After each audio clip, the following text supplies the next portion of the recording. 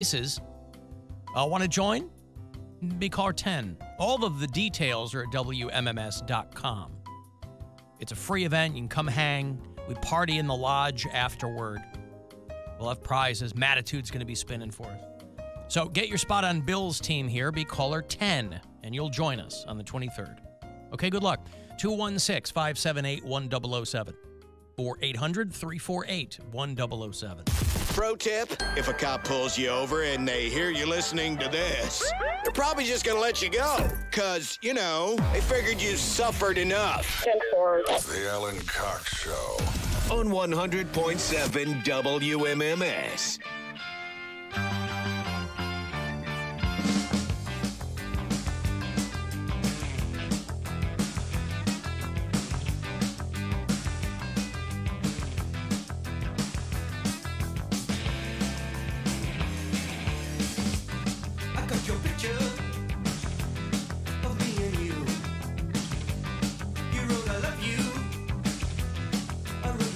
I've got more money for you here in about 8 or 9 minutes.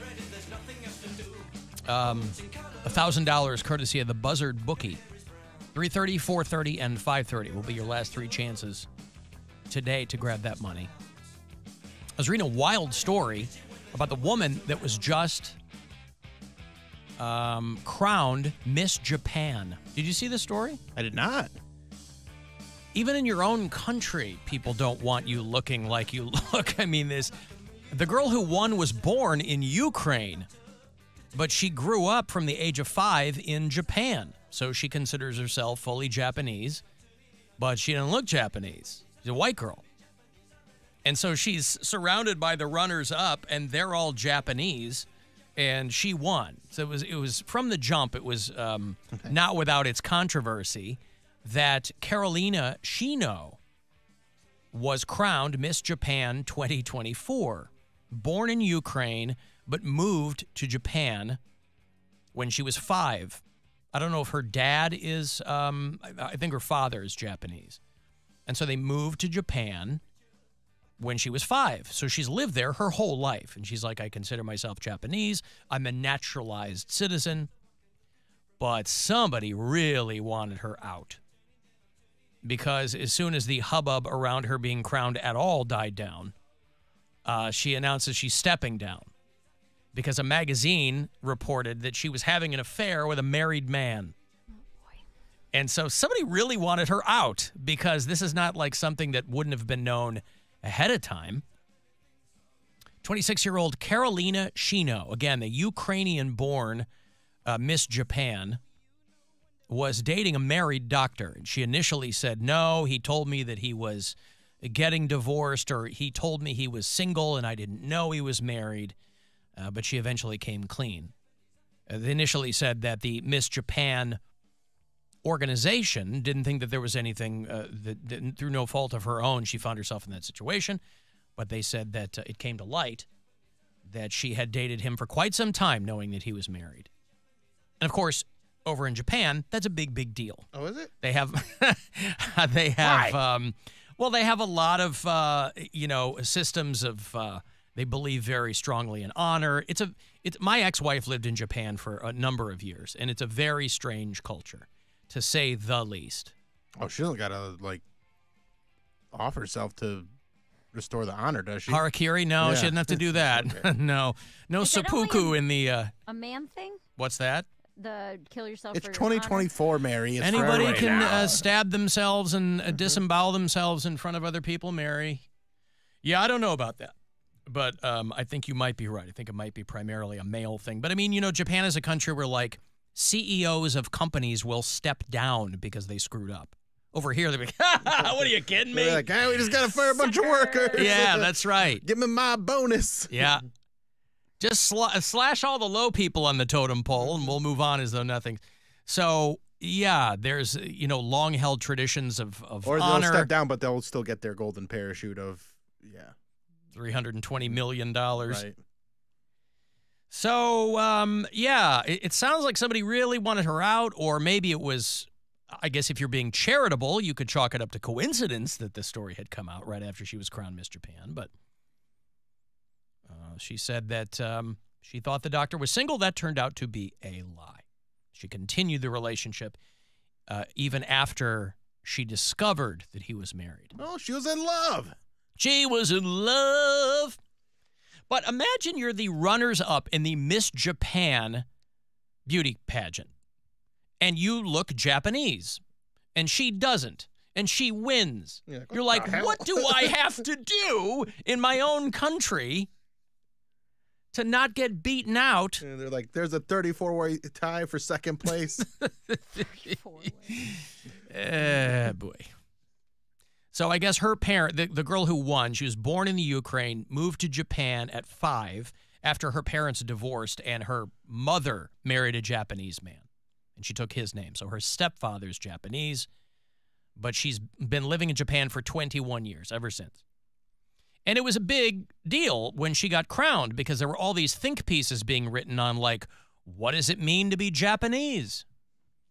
You know, do you have to be born here? Is it a culture? Is it, you know, if you're part of that culture, what does that mean? And that's a worthwhile conversation for probably any country to have.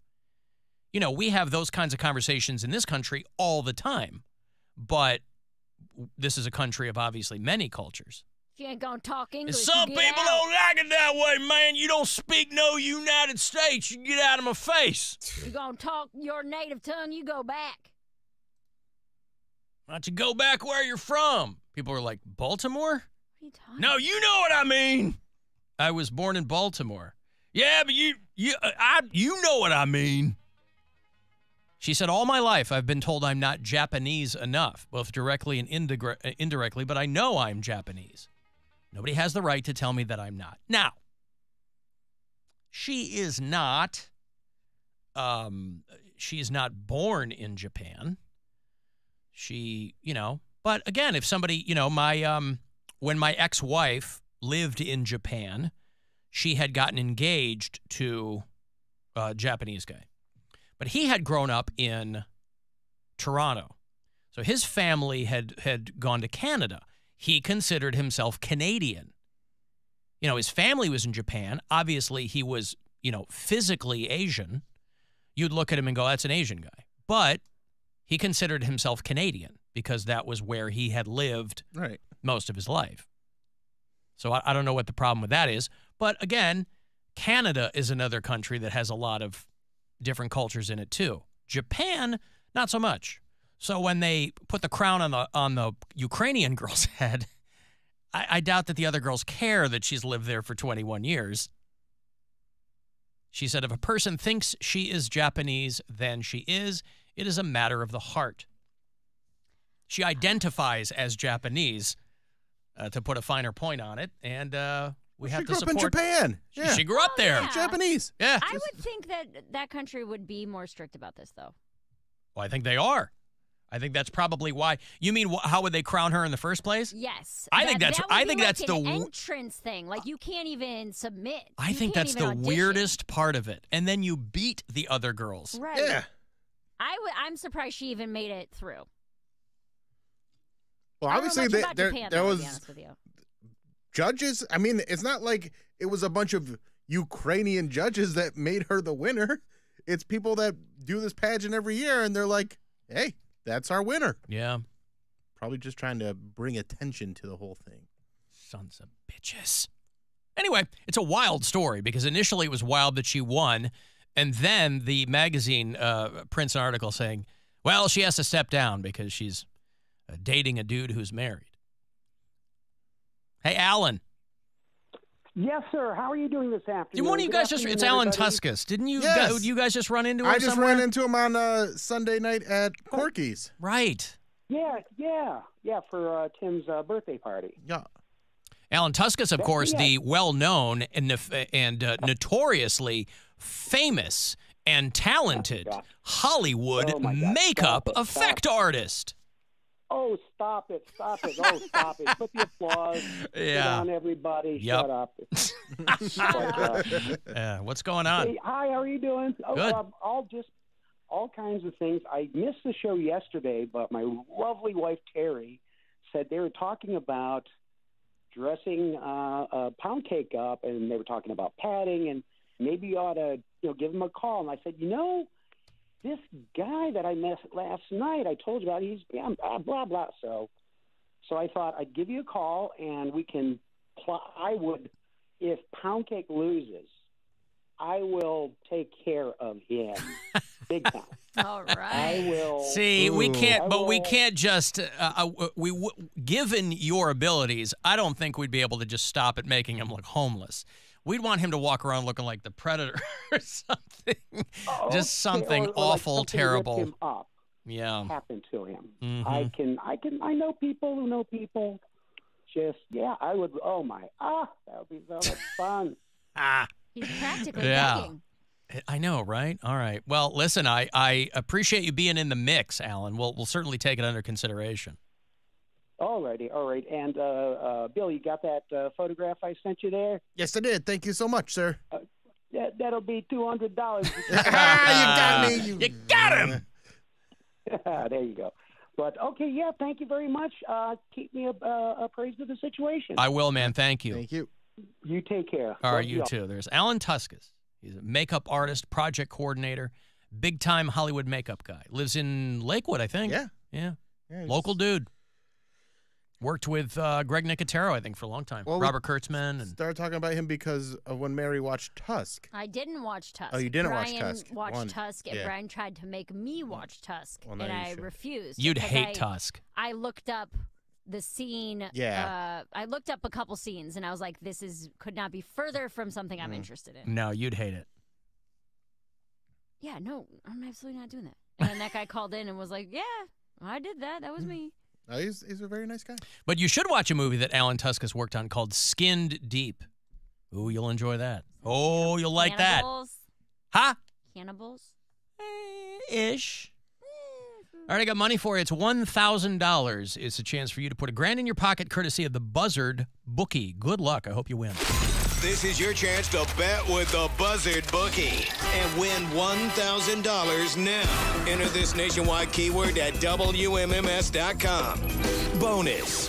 That's bonus. Enter it now at WMMS.com.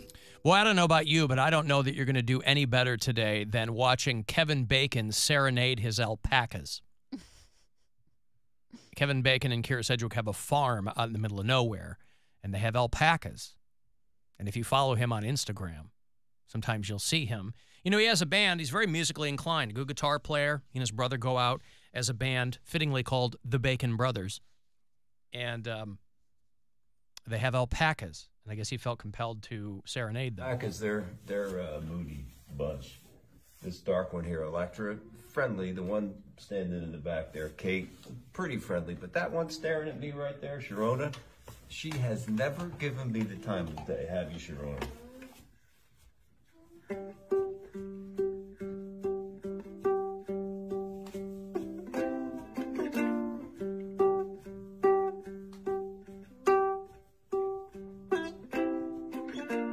My little pretty one, when you gonna give me some time, Sharona? Ooh, you make my motor run, gonna coming off of the line, Sharona. Now, I don't know if it's creepy or not for that song to be played for an animal, because, of course, my Sharona. You know, that's when everybody was writing songs about falling in love with a 13-year-old girl. Well, how old is that alpaca? In alpaca years, I don't know. No, in human years. Do alpacas age differently? I don't know how old the alpaca was. He didn't Old say. at shearing, maybe. Yeah. Affects their bloodstream. Yup. Been watching a lot of House. It seems like it could. It's never lupus. Well, alpacas, they only live to be about 20, so I don't know how, I mean, on average, I don't know how old that one was.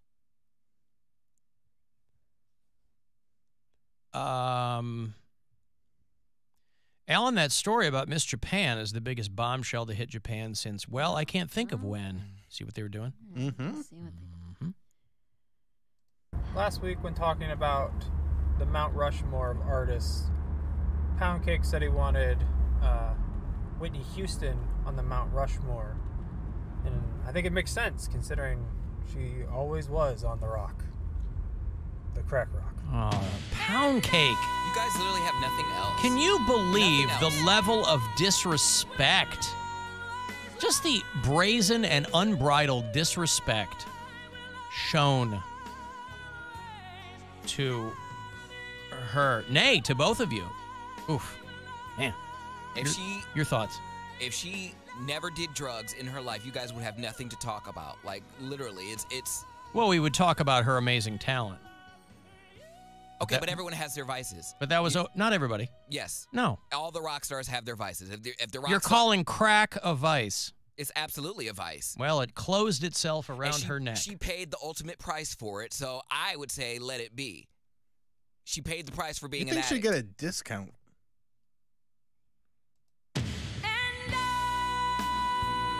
She's buying so much. You think she would have to pay the whole price? What would you like them to focus on? Because you are right. People, that's low-hanging fruit, boy. People love making that joke. We love making it. The audience loves making it because they like to needle you. Yeah, that's not. They know you're needled. The more they do it, the more, I'll just. The more resolve you show. Yeah, eventually it just won't bother me. But when will that happen? Right, so eventually has not gotten here yet. They can keep going, and eventually I'll just be. Well, don't tell them that. We're trying to get them off the scent. Mm. All right. What would you like to focus on?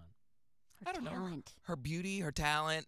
You could talk about how, I guess, her and Bobby were just off the wall. You could talk about their reality show. They openly did but that's what led her into the world of crack doing. No, she was doing coke and crack before she met Bobby. Oh. Well, who introduced her to it? The music biz? Her brother. Her brother? Her brother. Oh, It's Bill always Brown? The people closest to you. I know, right? They're not looking out for your best interest. Ever. However, I'm going to be Bill Houston. you have. Sorry, what did I say, Bill Brown? Bill Brown. Bill Houston. However, you still have to agree. I've had plenty of people in my life offer me cocaine, and I have politely declined because I don't want to do cocaine. Nerd. Sorry. Square. All right. Polar blast punishment. Yes, Ellen has to Coke show. Uh-huh. He does a bump every segment. There That's you how go. He starts every segment. You Yep. can do 9 bumps. Came off a mountain of snow, baby. Just remind me of that flight attendant walking in on me as I'm going to town on some dude. Sorry, just gonna do a bump. That's literally what she would say every time. Who would? What is this story? What? I told this story. He's told this story where he was at like a house party In San with Diego, a bunch of flight attendants. and Oh, okay. I thought Yeah, you were he's told on a this story. flight. I was like, No. what? No. Right. Nobody wants that. It was a house full of flight attendants, and apparently this guy had the best surface in the house for a little snorty snort. What constitutes all you need is a flat surface? What I is don't- flat and and you don't even smooth. need a flat surface. And it's She just good kept- if it's smooth, too, because you don't want it to, you don't want to lose cocaine into some fibers. Her voice is just ingrained in my memory because it was a timid knock. Sorry, I'm just gonna do a bump. Nature of the knock. And it wasn't knock Coke and knock. wait to enter. It was knock and enter. So she Knock would just while entering. Yeah, and then she'd just walk right in and just do a bump, and then turn and look at me, and I'm wrist deep by this point, and she'll turn around and go and finish her thing, and she'll walk out of the room. She did that probably 3 or 4 times. Wrist. Yeah, that's the story. So Whitney Houston started with which drug? Coke. And she graduated to which? Well, I think she was doing pot as a teenager, and then she did coke with her brother Gary. And then and then graduated to what? I guess crack. I don't know how. Which one? Crack. Which? I don't know. What do you mean, which? I didn't understand what you said. She went from pot to coke and then to crack. Weed's a gateway drug. There it is. That's all the evidence you need. I bet she started as a drinker, though. I don't know. I mean, people don't really talk about that. They never talked about her indulgence in alcohol. They mainly talk about her illegal substances. Like, she smoked cigarettes. Like, she used to chain smoke. That's what ruined her voice, not the coke. I'm sure there's plenty of cokeheads or crackheads that can sing. Mm-hmm. I don't know if it ruins your lungs. Alan, you were snorting Midol back in the day. I wasn't snorting Midol. I snorted Midol, right. But that was as a goof. That was being a good time Charlie. That was me being Captain Fun. And you were just a little bloated, so you wanted to get that down, you know? Absolutely. It was a heavy flow day. All right. Oh my gosh! Can I real quick on the it better heavy be flow? quick. It is quick. So Brian is helping me move in. My roommate gets here Saturday. This is because you said heavy flow day. I started my period Saturday, and I was bitching about being crampy and everything like that. And Sarah goes, "Oh my God, I'm supposed to start soon too." And Brian goes, "So are you guys gonna like sync up or whatever?" And I was like, "It'll probably happen if we live together." He goes, "How do you guys do that?" And I was like, "Are you asking if we have to like turn the Wi-Fi on our vaginas to like sync them? Hey, is your Bluetooth on your uterus?" Like, I think he was joking, but he wholeheartedly, he was like, "Yeah, like how do you guys make that happen? Like how do you sync up like that?" Do you guys both have that menstruation app on your phones? It just made me laugh. I was like, "What do you think? We just like put our uteruses against each other?" And then It's like Mission Impossible. No, obviously. On my mark. 3, 2, 1. Obviously, there's a spell. right. There's a certain tea, an onion tea, you have to drink. Onion tea and saffron and The Craft I just on thought DVD. It was I a read cute. somewhere that their periods attract bears. The bears can smell the menstruation. I mean, he does have a child, so he was probably kidding.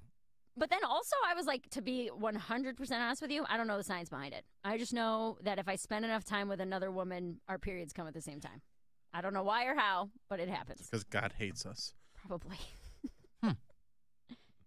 All right, well, let us know when that happens, by the way. I will. Because She has- until then, we're all going to be in rapt suspense. Okay. All right.